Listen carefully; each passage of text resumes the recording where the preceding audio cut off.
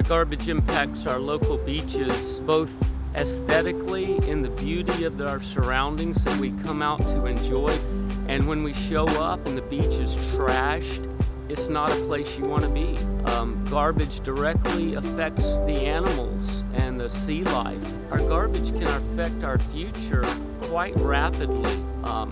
It also directly affects our food supply. If we don't take care of the small matters with our garbage and trash, then we will be starving in the future. As individuals, we can all make a solid, strong impact on our environment just by changing our habits, taking care of our own trash. If you carry it to the beach, take it back with you, and in addition, take a few things with you.